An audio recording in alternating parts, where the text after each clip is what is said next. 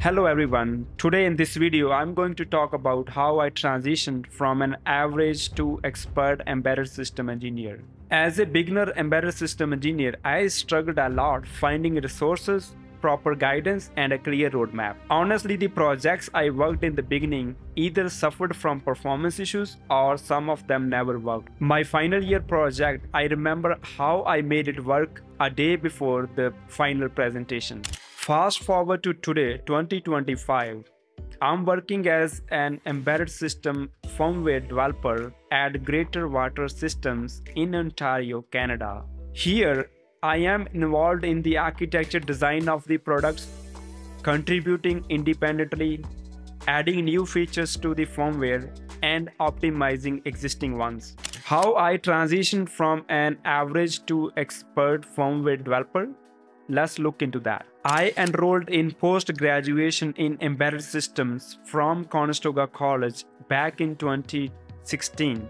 During this program, I got a chance to work with very experienced persons and professors. I worked with an ex-employee of BlackBerry, and he was my mentor in the final year project. My final year project was very close to a product having a acceptable performance. So now you can see with the proper guidance and the hands-on practice, I transitioned myself from an average engineer to an expert engineer.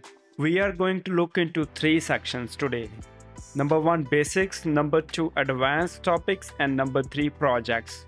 In the embedded system, you should know the C programming really well. Now, why C programming? Because C programming gives direct access to the hardware. And in the embedded system, as we are working on hardware and software together, so we need the direct access. So C programming is best choice for embedded system.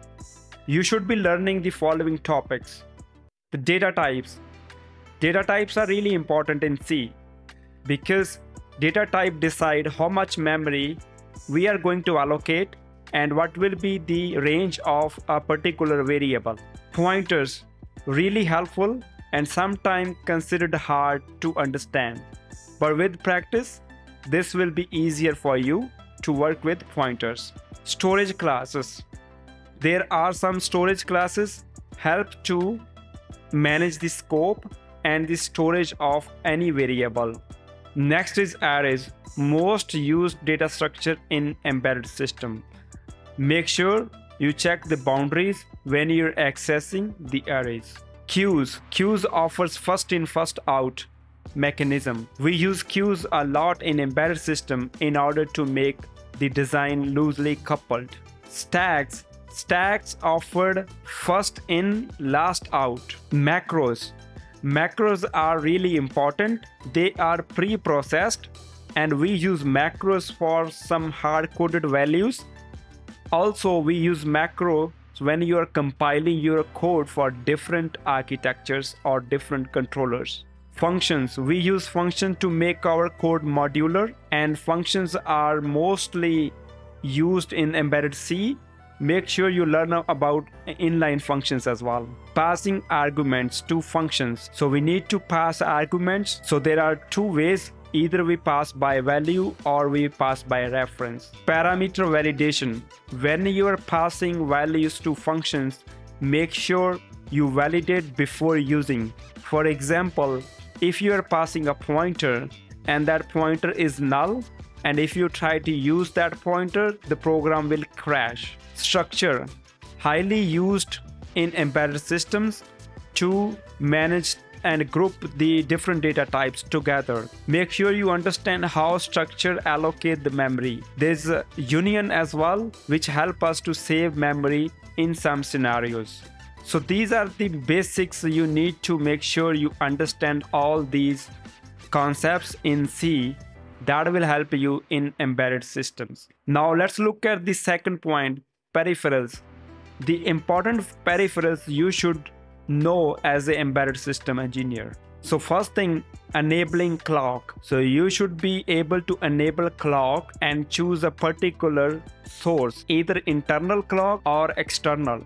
GPIO, general purpose input output, to control outputs and also read the inputs back. Timers, Very useful in an embedded system to schedule your different events on a particular time. Counters, we need to sometime count the incoming pulses and also figure out the frequency of input signal. PWM is used to control the motor speed or other application in embedded system. So pulse width modulation, so we vary the width of a pulse. UART communication. UART is very important peripheral and is used for onboard or sometimes long distance communication as well. When you are using UART on long distance, the signal may get degraded. So we use RS485. RS485 support long distance communication. I2C to interface different sensors based on their address. So we can have multiple sensors on single bus. SPI used for external flash or other sensors as well. We can have multiple on same bus, but we need a chip select for each one. So it depends how many sensors you want to connect on a single bus. You need to have same number of chip select lines. Interrupt. In the embedded system, we get so many events triggered from outside world. So we use interrupt to service them as soon as possible. Watchdog. Sometimes designing the code can end up into an infinite loop. So watchdog is a hardware timer, help the code to exit from infinite loops. Let's look at the microcontrollers. There is 8051, STM32, PIC24, ESP32, NRF52. They offer different functionalities and they offer different peripherals. We need to pick one and get used to it, and then it's easy to learn the second one afterwards. Now let's look at the advanced. I would recommend learning Python language because the embedded system is now utilizing Python to optimize the workflow in today's development environment. As a beginner, start learning Python. Python is very useful when you want to automate your workflow. For example, the testing in the embedded system. Visual interpretation is sometimes not feasible when you are getting logs in thousands of the line. You can use a Python script to monitor the logs. Unit testing is another framework which is available in Python, can be used to test the devices, and Python is widely used in the industry for these applications. So I would recommend start learning as soon as possible. Wireless communication. So when you have your basics strong, you should be working on projects like Bluetooth communication and then Wi-Fi communication. For Bluetooth communication, you can use NRF52. They have good support, good development kits, a well-documented software development kit, SDKs. For Wi-Fi, you can use ESP32, a commonly used module. There are plenty of resources available for ESP32 as well. Data communication protocol, Modbus, very important protocol and widely used in the industry. You are going to find so many sensors available. They support the Modbus. If you want to integrate external sensors into your system, which of course you will do when you will be working on big projects in the industry, and you need to know how to use Modbus and how to implement the Modbus as well. Next, when we talk about Internet of Things, you need to know the protocols used for communication over the internet. So first one is HTTP, which is widely used, and we communicate data to and from the cloud. And then the second one is the MQTT, which is also widely used in the space of Internet of Things. Let's look at the third point, which is the project.